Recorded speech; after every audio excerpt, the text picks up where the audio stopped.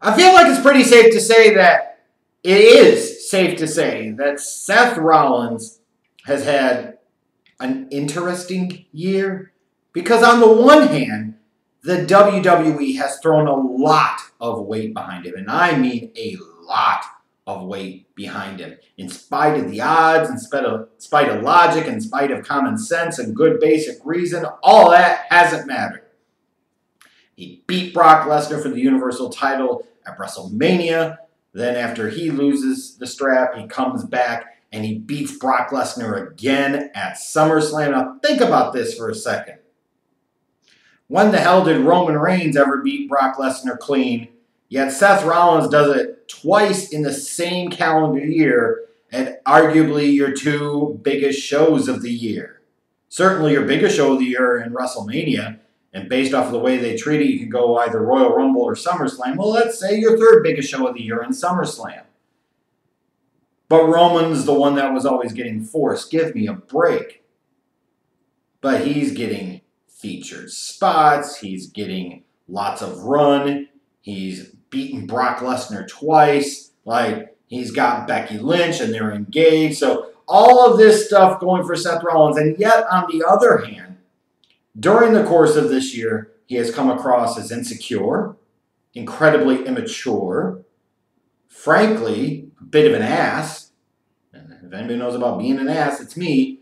And just in general, kind of in over his head and not worthy and deserving of the spot that he's being given by WWE as a face of their company, and yet they continue to persist.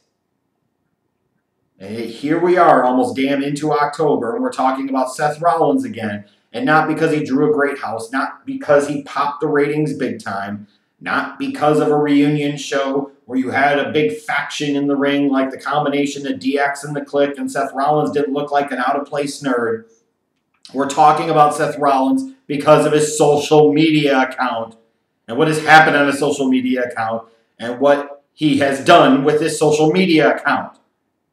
Like, if this isn't the red flag, warning, warning, warning, warning, danger, danger, danger, Vince McMahon, that maybe this guy isn't worthy of the spot, I don't know what the hell is going to get the point across. So late in this week, he takes a shot at Sasha Banks. You guys probably watching this know better than I do because, to be fair, I'm catching up on the back end of all of this. She responds. Then her stans go after him.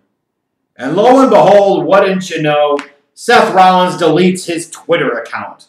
Or makes it private, or whatever the hell. Whatever the hell. I never thought we'd get to the point when talking about professional wrestling where we're talking about social media accounts being a big story. It's just weird. It's just weird. But I personally didn't see the back and forth until after the fact, reading online and so forth, and trying to piecemeal what people are saying on Twitter. So I cannot necessarily say for certain that I saw myself whether Sasha's fans or stans were making any death threats towards Seth Rollins and his family or not. I'm not here to pass judgment on whether that happened or not because ultimately I do not know. And based off of what I've seen, I have seen a lot of conflicting details. I've seen a lot of conflicting opinions, a lot of conflicting reports on it. So I don't know what to think. Knowing wrestling fans and knowing how these things work, like through the course of the almost 9 years of doing this, I've received death threats. And I am nowhere near as big of a deal as a Seth Rollins or a Sasha Banks. Henceforth, as a result, I would be inclined to believe that there probably were a few physical threats of violence and actions from a bunch of keyboard warriors. That would not doubt me for a single solitary second. But what a sad state of affairs that we've gotten into, that the guy who is the champion of the brand of Raw, the, still at the moment at least, until we see what happens with SmackDown and Fox, the most important brand of the company, is getting so bothered and so upset about what people say and respond to him via social media that he is deleting, deactivating his Twitter account. Now, we could certainly use this as a moment for everybody to pause and reflect and say, hey, are some of these things that we get so worked up about really that big of a deal? How do we conduct ourselves out there on the interwebs without a lot of fear of ramifications or repercussions? Could we conduct ourselves better? Could we be a little more civil towards each other? Could we agree to disagree better? Probably all of that is true. But then you have somebody like a Seth Rollins who ends up being a vindication, a validation of what a lot of older generations who have no room to damn talk say about freaking millennials. They're entitled, they're soft, they're weak, and all of that. And it's stuff like this that validates those opinions. It's stuff like this that validates those stereotypes. Like, goddamn, dude, you are a 7-figure TV star. Grow a set. If what people are saying really bothers you that much, then be like some of the other bitches within professional wrestling and just block people. Or even better. Here's an idea. If you don't want to know what people say about you, don't read it. And if you are so consumed by what other people say about you, that's not a them problem, that is a you problem, and you need to figure out how the hell to get over it. Because at this point in time, if you are in the position that you're in spite of all the assery that you've shown this year, then you should feel pretty secure in yourself, your talents, and your position for the long term within WWE. So why in the hell would you care if a few hundred loser-ass Sasha Banks stans sat there and threatened physical violence against you? What, from a bunch of fat neckbeards of 14-year-old teeny bopper preteen training bra girls? The hell is wrong with you? I understand in society there's so much being done to try and chip away at masculinity. And no, let me clarify. Just because I say that, it doesn't mean that it's okay for you to sit there and catcall girls and whistle at them and smack them on the ass and tell them, "Atta girl." You do it the man's way. You smack the man on the ass and you tell him that's a good game. Like, how is that a masculine thing? It's just like in sports. Men devote their whole lives ultimately to win a ring.